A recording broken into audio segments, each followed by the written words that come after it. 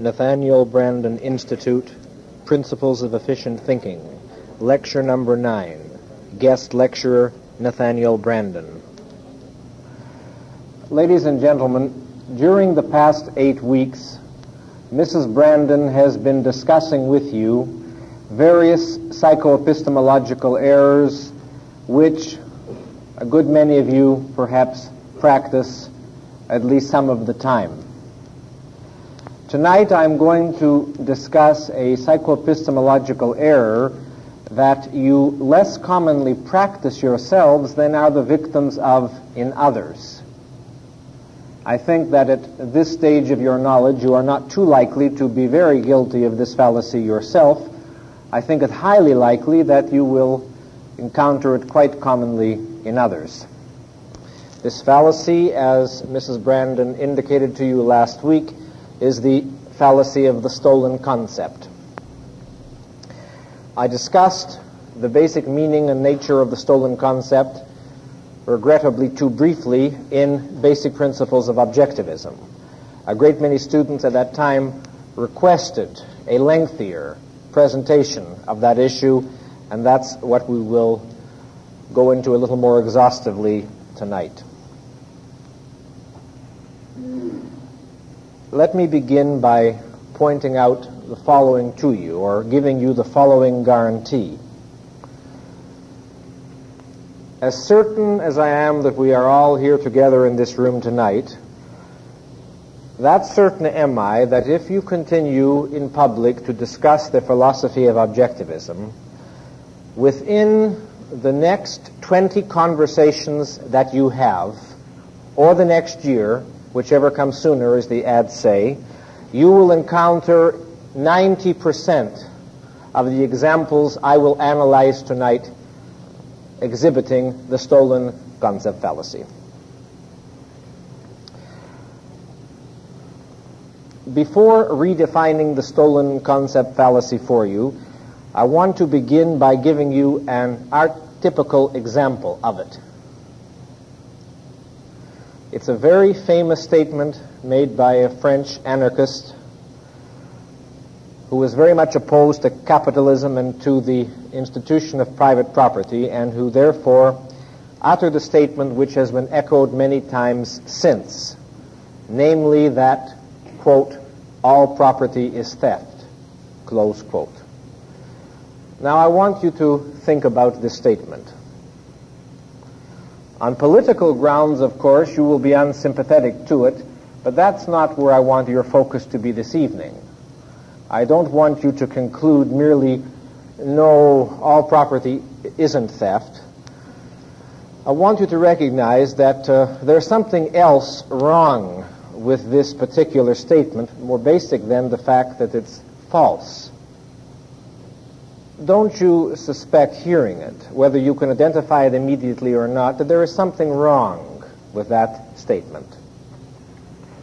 Well, let's analyze the key concepts in this statement. I won't pause on the meaning of the words all and is. Some philosophers might feel we should. I'll assume a common understanding there. I want instead for us to address our attention to the concepts of theft and the concepts of property. Because in this particular example, the concept of theft is the stolen concept. What is theft? Theft means to take by force or fraud someone else's property.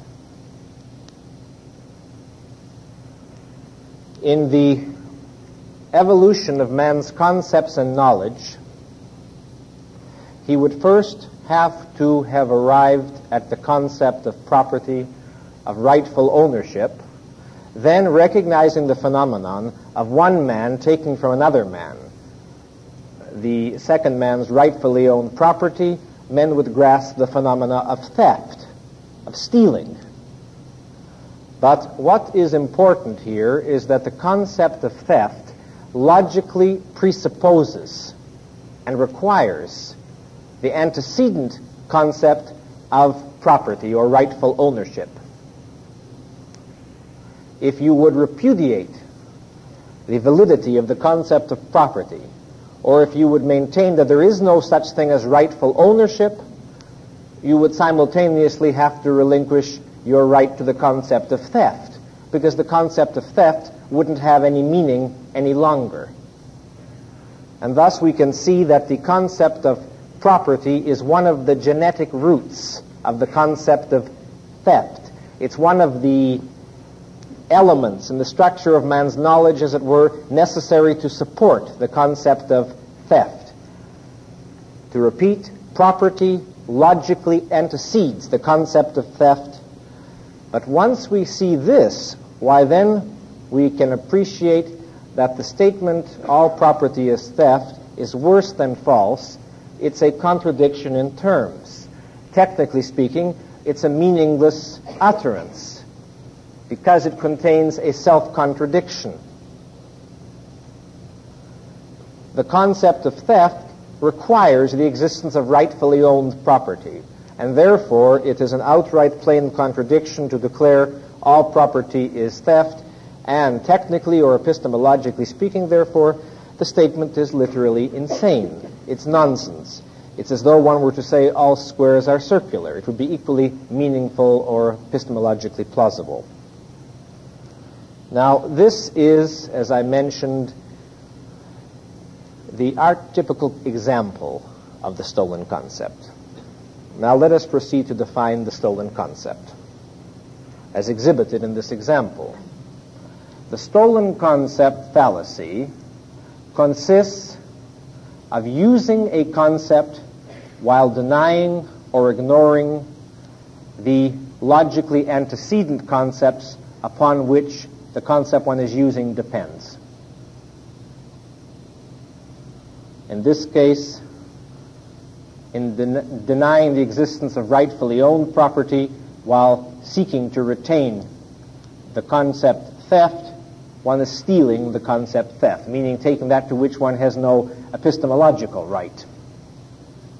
The stolen concept fallacy consists, to repeat, of using a concept while attempting to ignore or to deny its genetic roots, those antecedent concepts upon which logically the concept one is using depends.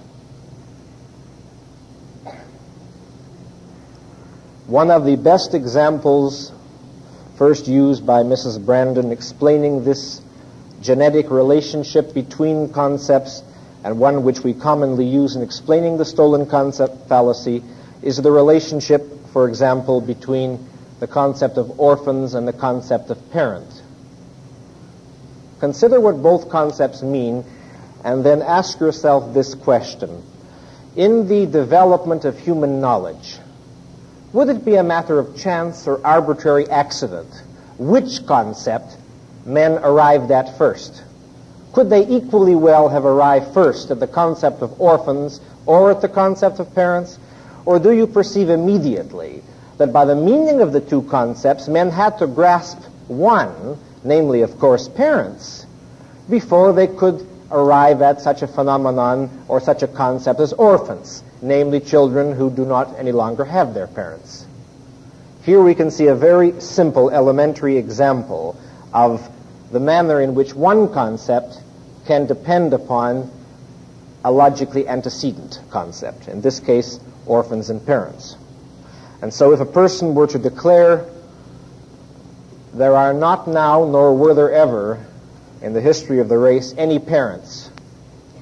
There never were any parents. Man grew in some other unknown way. The universe is populated by orphans.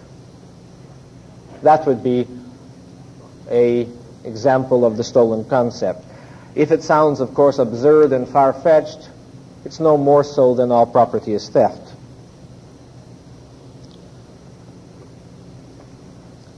Now, let us briefly, in order to see the context in which the fallacy of the stolen concept appears, and in order better to appreciate its importance, let us briefly remind ourselves of what we have established in the Basic Principles course concerning the hierarchical structure of all human knowledge.